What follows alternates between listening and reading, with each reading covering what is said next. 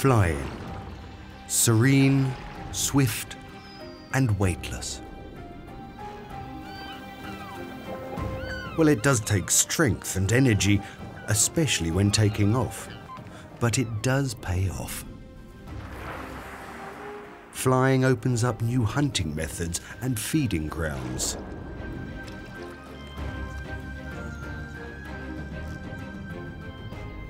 Flying also allows for safe nests at lofty heights.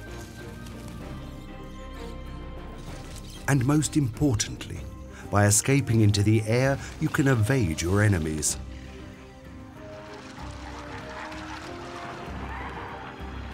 And yet, there are birds that prefer to travel on foot. Some 40 species have given up flying, like the shaggy kiwis, the primeval South Island takahes, and the gigantic ostriches. But what are the advantages? Isn't it wonderful to fly? Why would you want to do without it?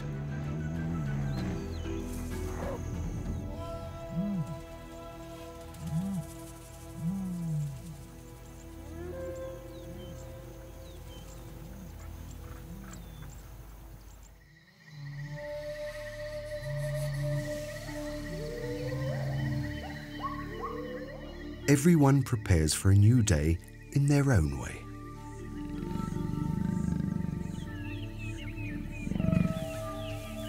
The cattle egret starts with some balancing exercises. The widder with air acrobatics. This is the savannah, home to the largest birds on Earth. The male ostrich is a little darker and larger than the female. Both weigh over 100 kilos.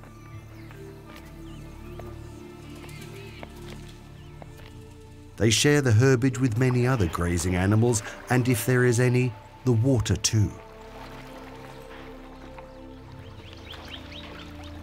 Coming together as a mixed group has its advantages. Antelopes have excellent hearing, zebras have a great sense of smell, and ostriches have extraordinary vision. A panoramic view without even moving your head. Nothing escapes them from a height of 2.5 meters. They do in fact have the largest eyes of all land dwellers. The baboon is alone and not a threat.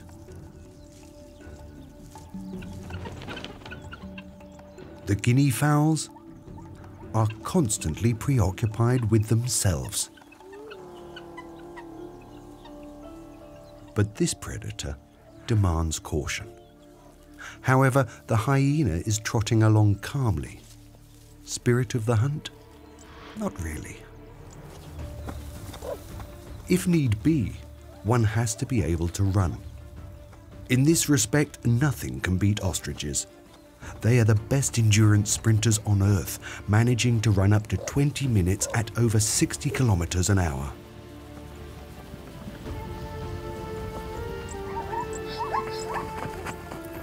Swift legs made for escaping are vital in the savannah.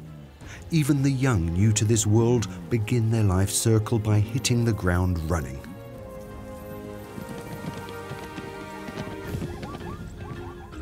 This is exactly where ostriches are at a loss. As birds, they lay eggs. And eggs, after all, can't run. And how do they bring up their offspring, unprotected in the savannah? As the breeding season approaches, ostrich roosters' legs and beaks redden. These are outward signs of their inner state.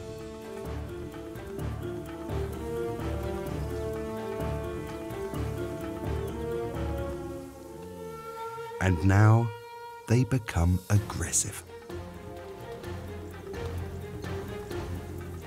It's necessary to mark out territory in which rivals have no business.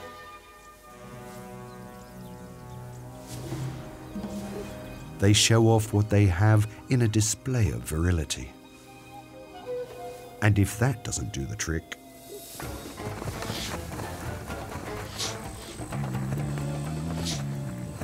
Mating season fills the blood with adrenaline.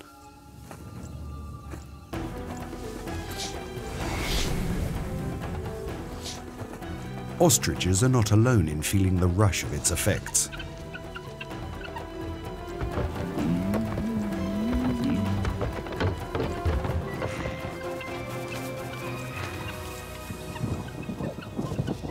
And there's something brewing in the skies above.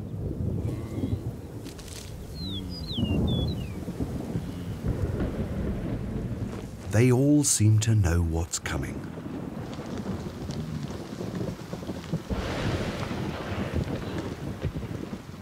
Water from above cools their tempers. Everyone gets wet in their own way.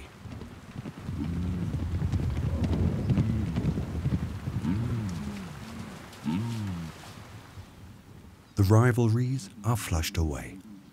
A relaxed neighborhood. Who owns what territory? That all now seems resolved. As often in early summer, the shower doesn't last long. The weather is extremely variable.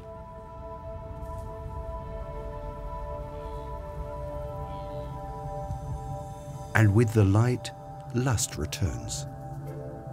Now the ostrich rooster with his red legs courts the hen. Her with spread wings, an especially alluring gesture. And he knows what is expected of him. He throws himself at her feet and shows his talents.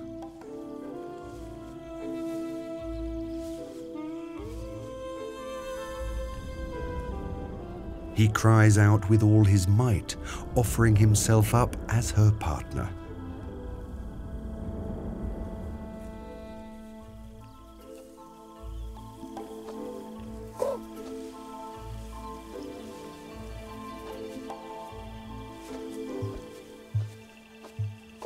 Success. She seems impressed and invites him to mate on the spot.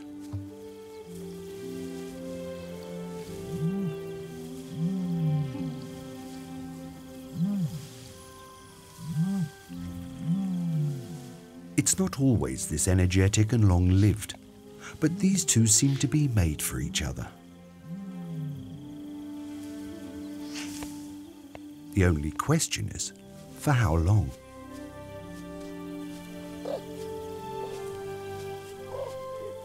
Will they stay together?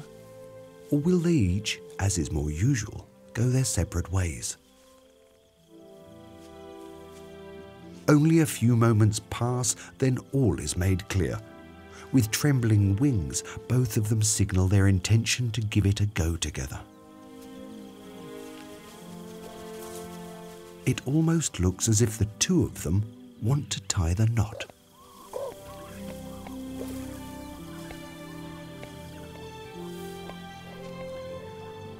All this can, of course, be achieved with a little less effort.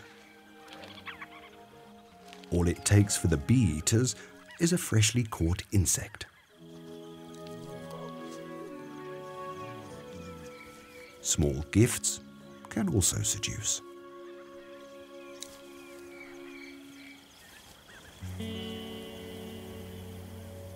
The ostrich couple have built their nest in the meadow. Just a hollow in the ground, nothing more. The first egg already wants to see the light of day.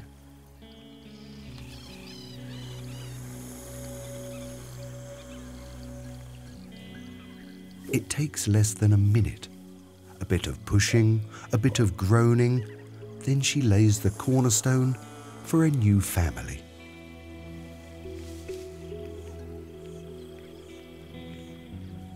All has been set in motion, and everything seems to be on track. Every other day she lays another egg, and the hollow in the ground is filling up. As a nest owner, she can be pleased. Her work is done.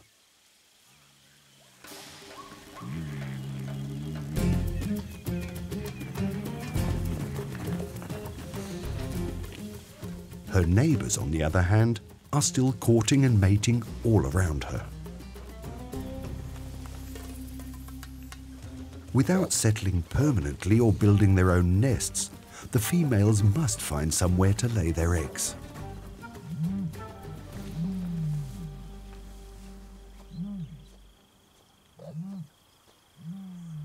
And so it happens that the nest owner in this meadow receives some company. Lady visitors from the vicinity.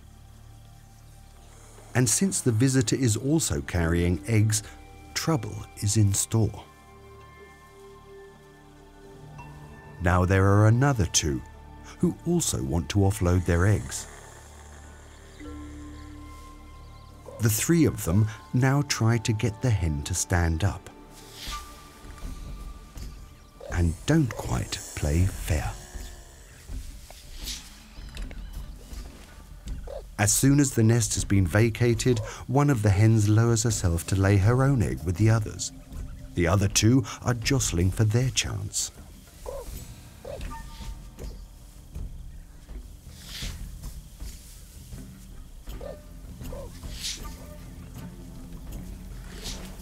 Done. One more egg and all finished. Then the next one with one more egg.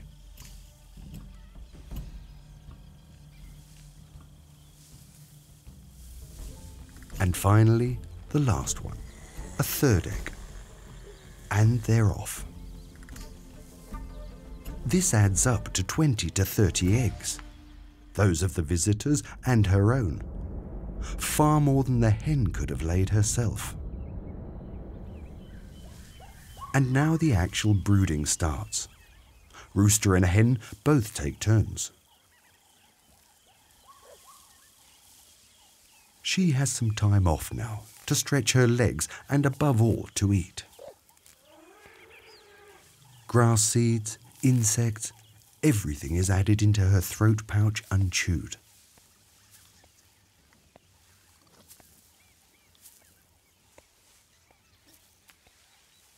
And from time to time, a few stones. Just like grinding stones, they help to mince the food when the contents of the throat pouch finally slide into the stomach.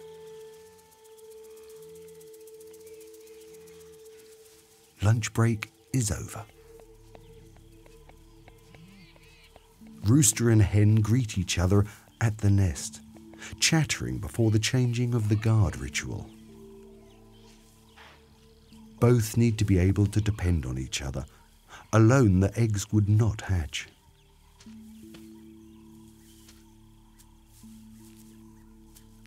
The nest needs shade from the hot sun and warmth in the cold nights. The eggs should also be rolled and moved from time to time. This is just a precaution to avoid what's inside sticking together, helping it better develop. In short, the eggs need round-the-clock protection and care.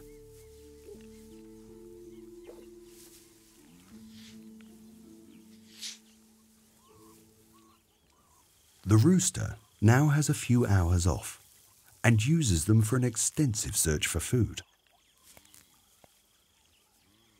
He strips the grass clean of seeds, which is more useful than pecking at the ground. After all, he doesn't want to go hungry when it's his turn on nest duty.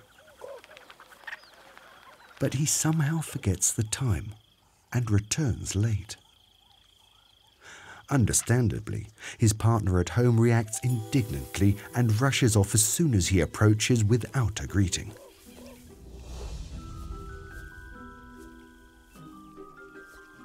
First off, he has to solve a puzzle and fit as many eggs as possible under his plumage.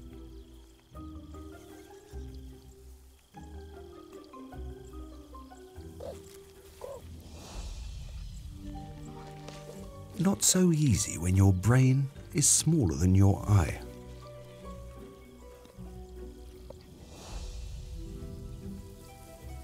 One last adjustment.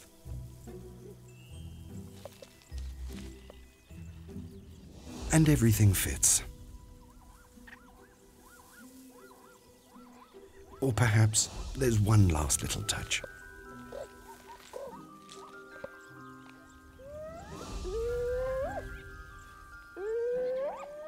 Eggs outside of the nest are in jeopardy. Their chance of developing is lower, and there is also interest from other parties.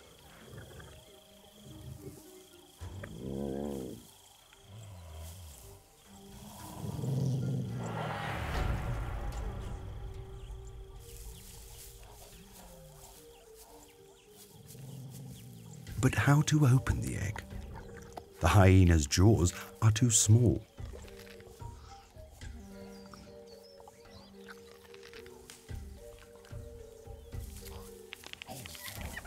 A bit of football might help. And a goal. One crack in the shell and it can be pried open with the teeth.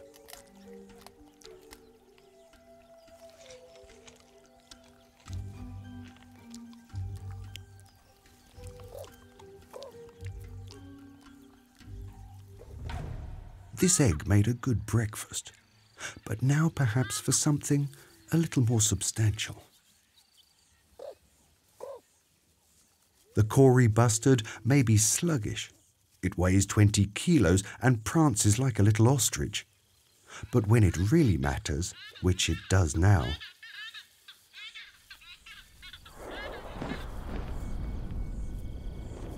it simply takes off. The Cory bustard, Africa's heaviest bird that's still able to fly.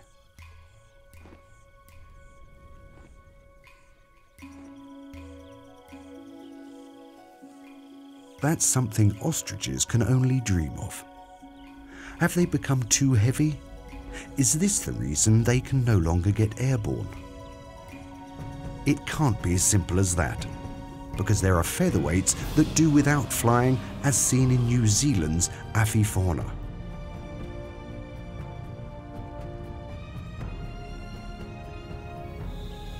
New Zealand is not only a magnificent place on Earth, but is also highly volatile. Hot springs, volcanoes and earthquakes are a testament to the tectonic forces beneath. 70 million years ago, these forces separated New Zealand from the Australian continent and drove it into the Pacific Ocean like a gigantic raft.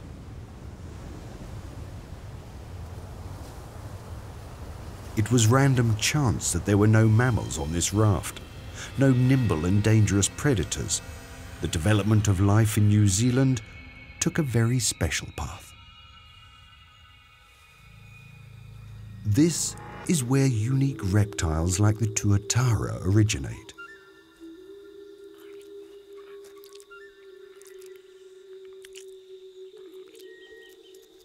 This is also where giant insects crawl through the undergrowth.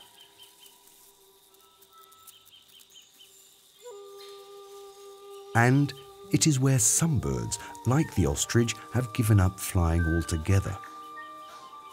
For instance, the famous kiwis, New Zealand's national bird. In contrast to the ostriches, they are small, hardly larger than crows. Being overweight can't be their reason for walking.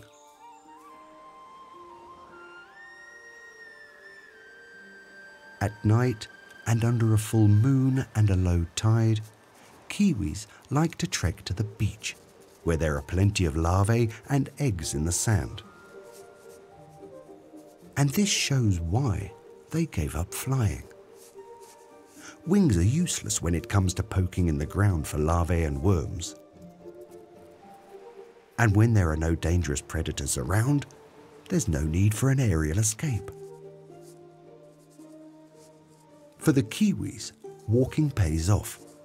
They save the energy that is required for flying. They've even discarded the wings themselves, wingless throughout the night.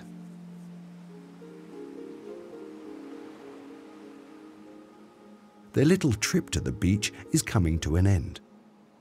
Time for one more sip for the road, and back into the woods. Little birds, but big runners. A kiwi is not swept off its feet that easily.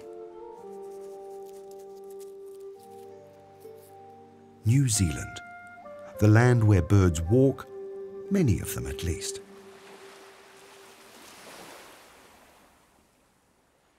The waker rail could, in terms of size, easily fly off into the air, yet going on foot is more useful.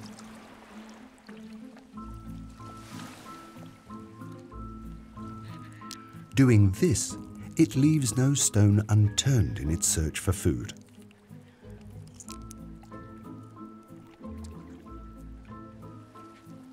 Eventually, it finds the meagre remains of a mussel.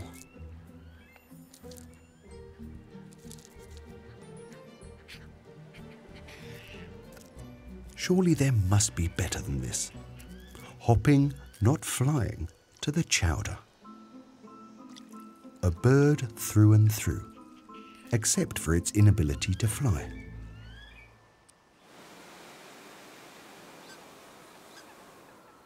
The takahe hides in high tufts of the tussock grass. An especially primeval bird whose ancient roots are visible in its appearance.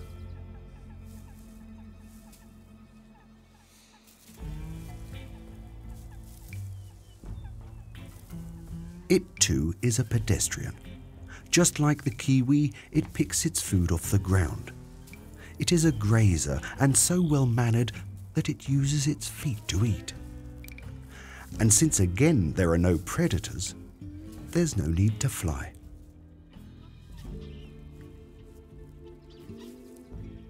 Flying might be nice, but also a waste of energy.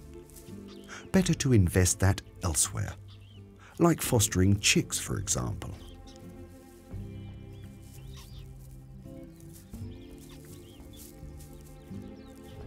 New Zealand's examples show that with a lack of predators, even running is an option for birds.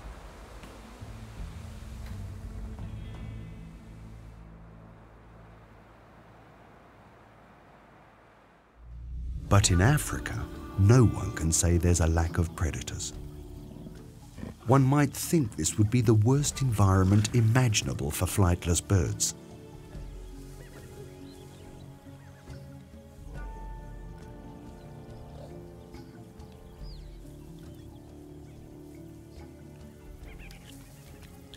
The caracal even hunts flying birds by leaping high into the air.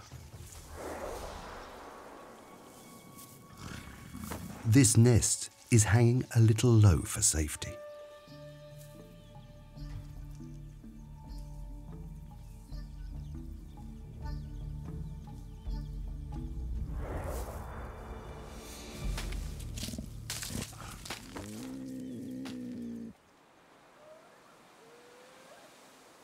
The savannah, with its powerful predators and flightless ostriches. How does this add up? This ostrich and its mate have made it unscathed so far. Rooster and hen have taken turns. Over 20 eggs in the nest. This could be a successful breeding season. Could. The darkness is particularly filled with danger.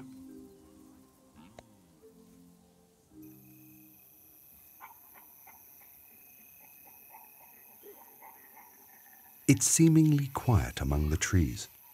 A mob of baboons spends the night in the branches, but its proximity to the ostrich nest is no coincidence. They wait until dawn before they begin their raid.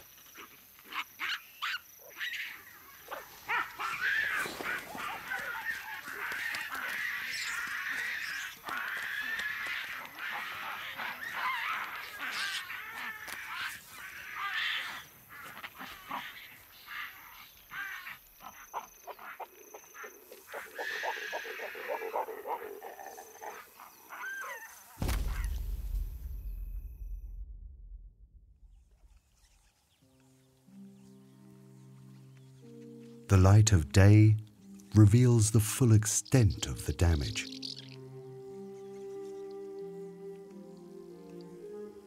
What was once fostered so carefully is now scattered and broken. The parents seem perplexed, but others are enjoying it. This egg frenzy goes on for hours. Scooping with one hand, well-mannered with delicate fingers. By all means, greedy. But others also want a piece of the action.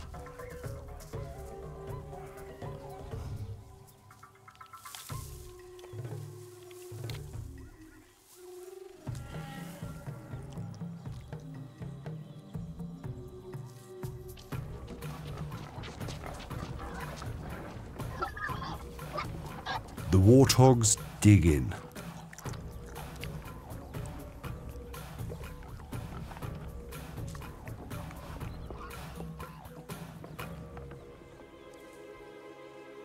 But now it makes its entrance. The Egyptian vulture. It spotted an egg that's still safe and sound. It's much too hard for its beak. This could be a solution. If it hits the mark.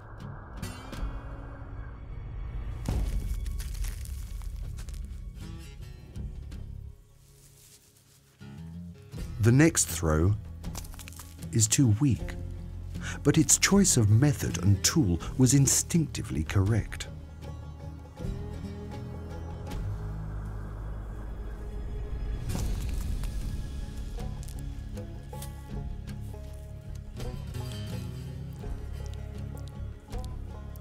In this manner, the vulture eventually reaches the egg's yolk, all at the expense of the ostriches, who have been robbed of their brood.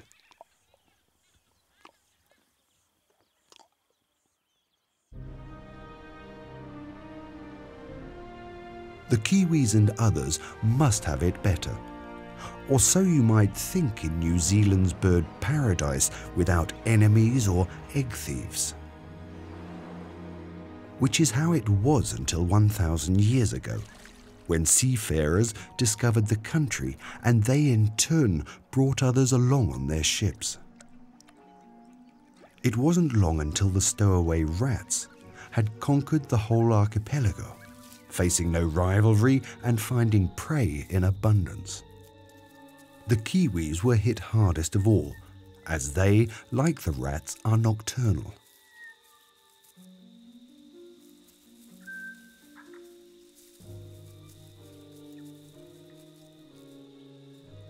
Cats were supposed to decimate the rats, but instead of hunting rodents, they went for the clumsy chicks of the flightless birds. Possums, introduced for fur farming, were then added to the mix. Though they forage for vegetation, they prefer to eat eggs and chicks.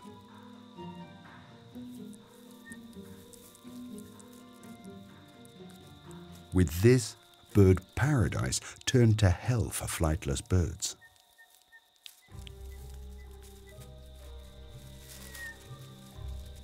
And then came the martins, imported from England as a supposed bioweapon against runaway rabbits and their frenetic breeding.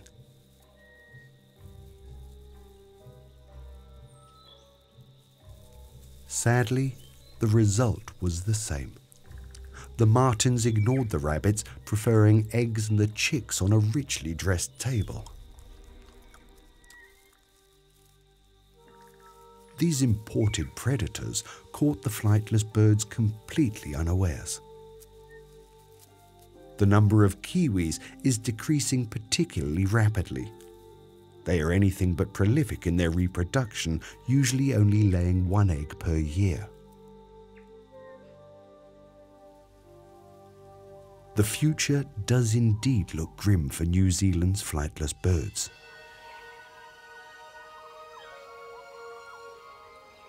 But what is different in Africa?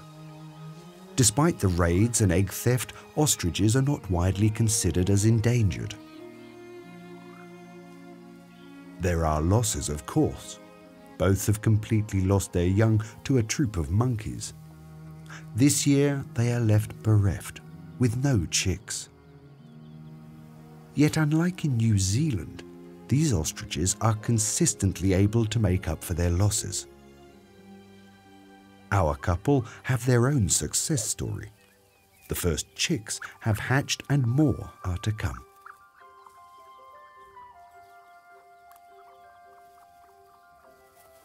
New to this world and still a little dizzy, they have to stand on their own 2 feet. And peck on their own, or they don't get fed. Of course, they run the risk of some things not being quite to their taste.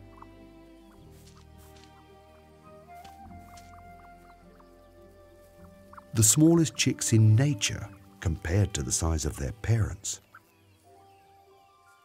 And the parents have their hands full. In addition to the chicks bustling around them, they also have to protect the other eggs and keep them warm. Having offspring in eggs forces the ostrich couple to settle down.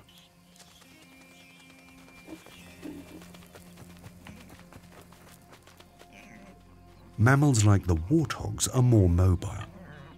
At first carried inside, after which it simply runs alongside. Self-service guaranteed.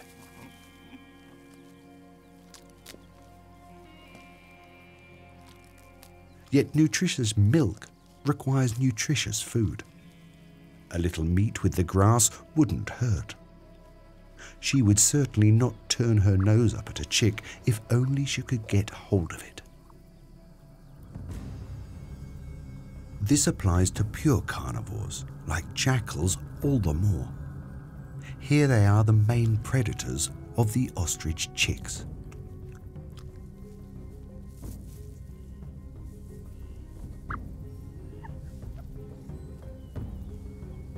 But need to respect the wary parents.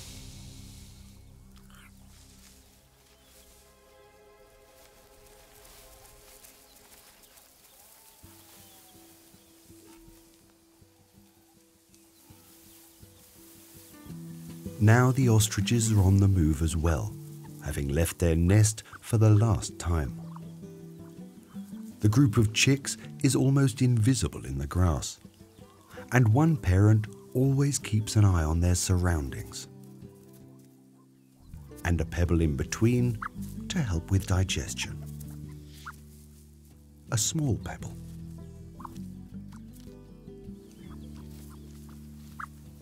Every failed attempt is a lesson, but green grass turns out to be everyone's favorite.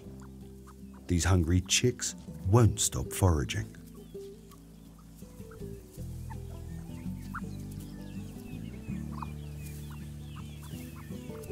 Birds are not ruminant, or they would be able to take a break and snooze while they chew.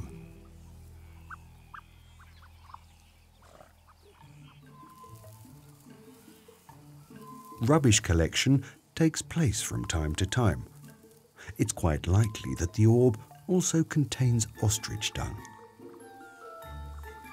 Walking is much better on the road.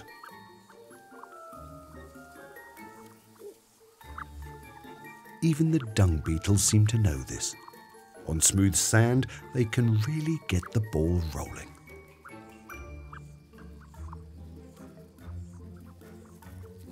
There's heavy traffic. There's nothing to eat on the carriageway, but importantly, walking swiftly trains the legs.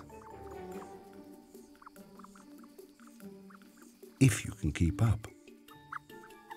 This little straggler is having a hard time, but the parents are patiently waiting. They know that the road is dangerous for youngsters, less due to traffic than the lack of cover of the grass.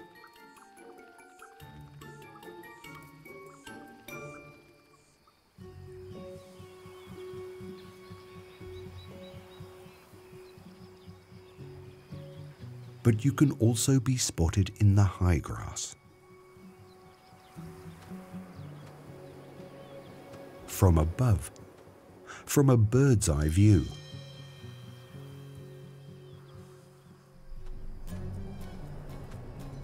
The parents summon the flock of chicks.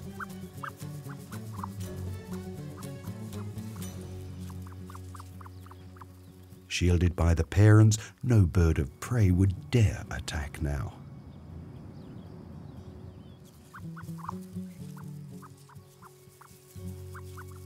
The chicks' top priority: stick together.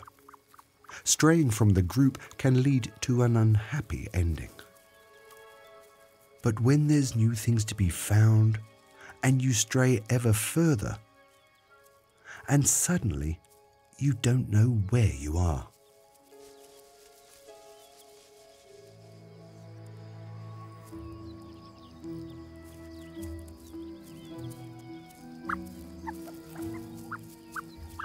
When the grass blocks your view and your parents can be neither seen nor heard.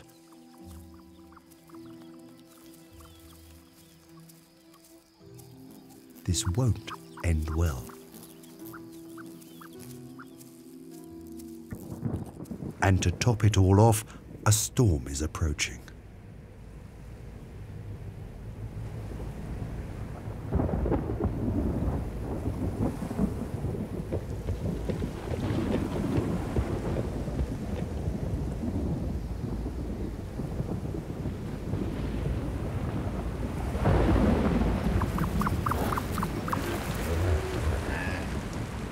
The other chicks are lucky that cozy shelter is nearby.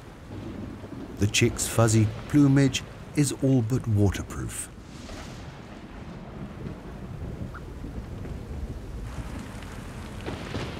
The parents are no strangers to these showers. They patiently await the end of the thunderstorm.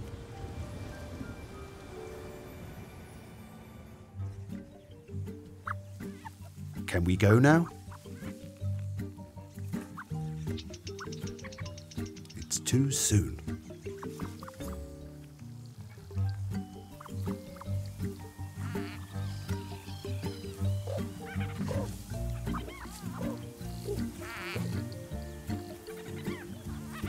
Well, perhaps now. Now!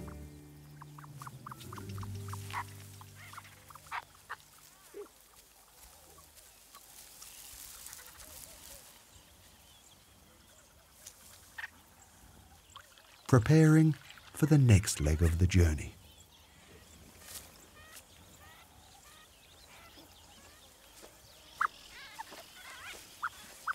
A family with many children. Do they know that one is missing?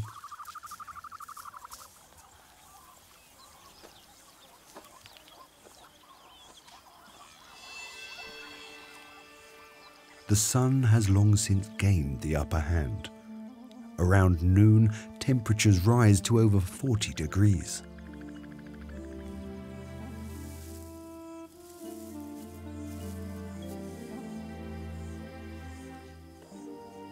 The lost chick survived the storm, but it's been weakened. Scorching heat is burning down on it. The end of a brief life.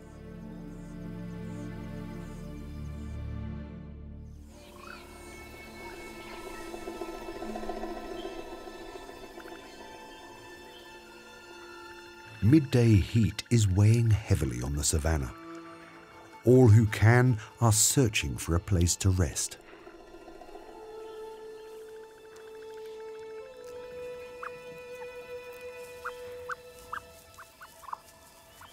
Even the chicks are now taking breaks more often.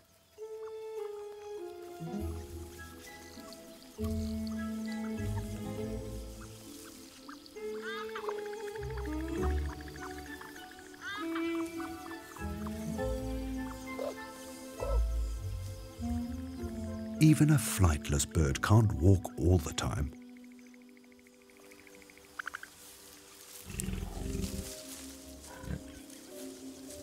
Something has caught this caracal's attention.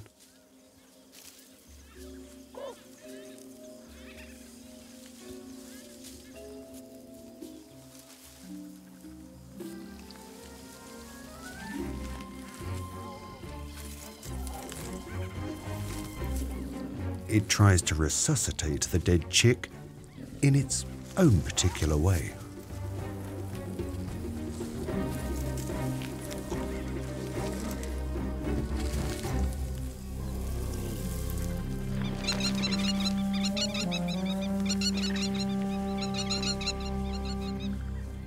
The crowned plovers are nervous and start to attack the ostrich couple. Strange, since the ostriches are not their enemies and the small plovers can do no harm to these giants. So why are they doing this?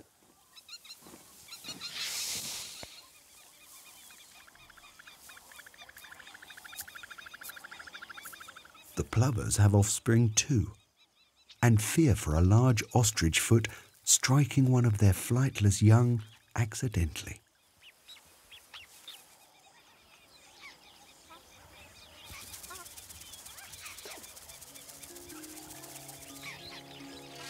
So far, so good.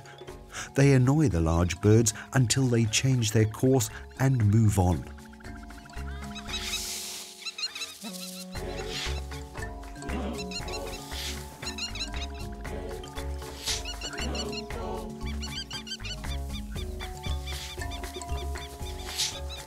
Exasperated, the ostriches head in a different direction. This tail unfortunately came out of this a little worse for wear.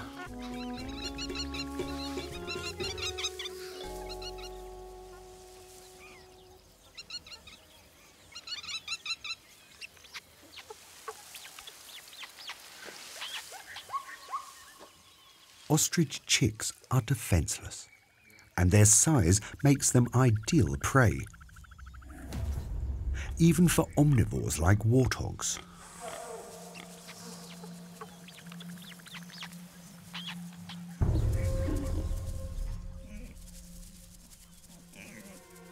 There's no question that danger is looming.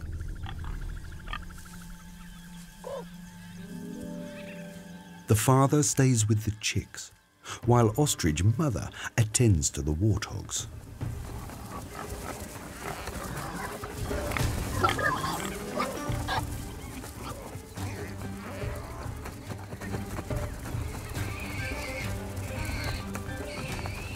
One kick from her could easily kill them, but they're saved by their agile turns.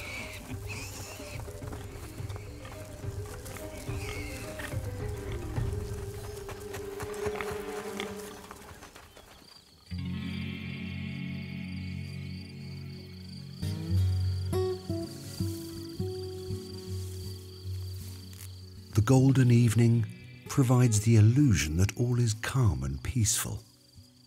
It is, however, the hour of the jackal.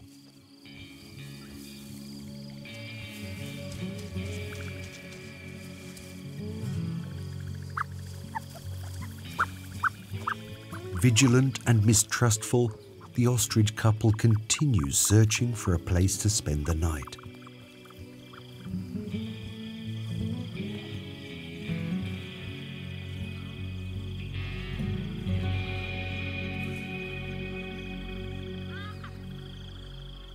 They dig out a hollow with their wings so their young can have safe shelter. Predators lurk, awaiting their chance.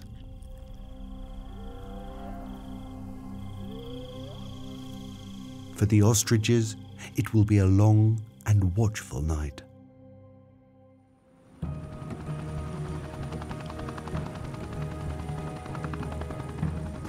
The flightless birds of New Zealand are in a very different position and would be lost without the help of human beings. Many tons of rat poison are widely dispersed every year.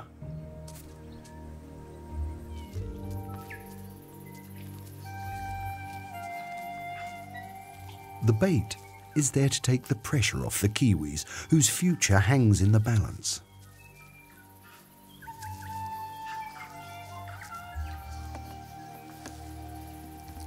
The marten issue is also being tackled with specially constructed traps. a chicken egg as visible bait along with some meat. Then, just as with a mousetrap, the bar is cocked. Now all it needs is a marten.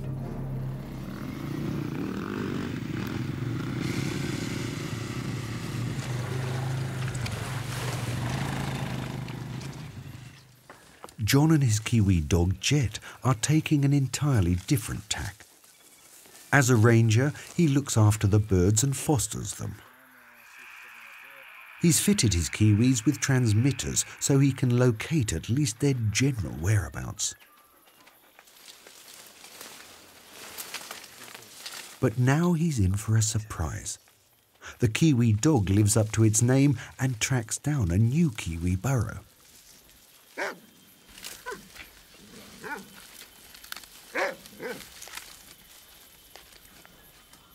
And it's even inhabited.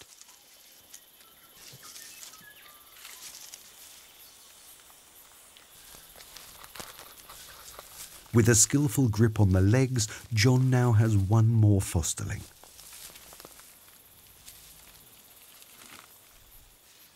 He first needs to calm it, and then weigh it. Almost 2 kilos. That's perfect.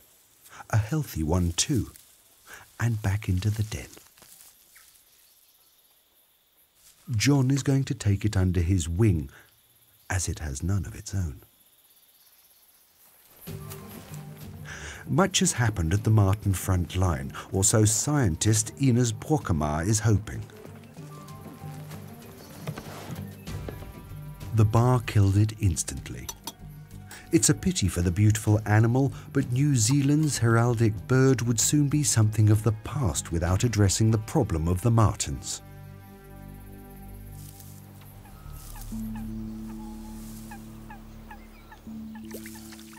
Without rescue measures, the takahe would also already be extinct. At first glance, it seems that these birds live in the wild. But they are in fact trapped behind gigantic fences and thus safe from predators like rats, cats or martens. Living behind a fence as if in a time capsule without foreign predators. In this way, New Zealanders are doing their best to save them from extinction.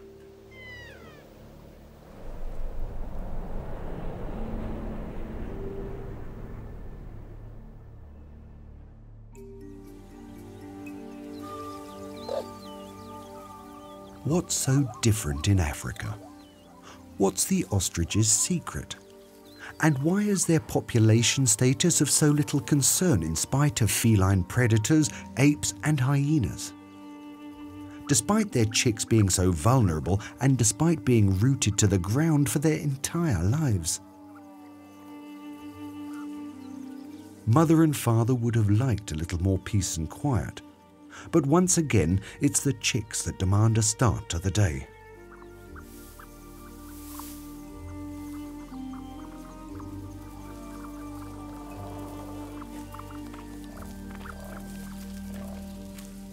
They want to head off, even if their parents aren't quite ready yet.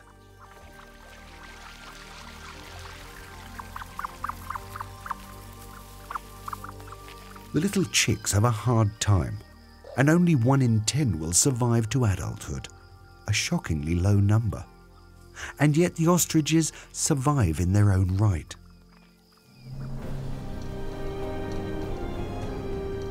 Their secret to success is in their past. Ostriches have a history spanning millions of years. They lost their ability to fly far back in the past, back when predators were small and harmless. They had nothing to fear from them, to the contrary, in fact. As predators became stronger, faster, and able to jump higher, they evolved in synchrony.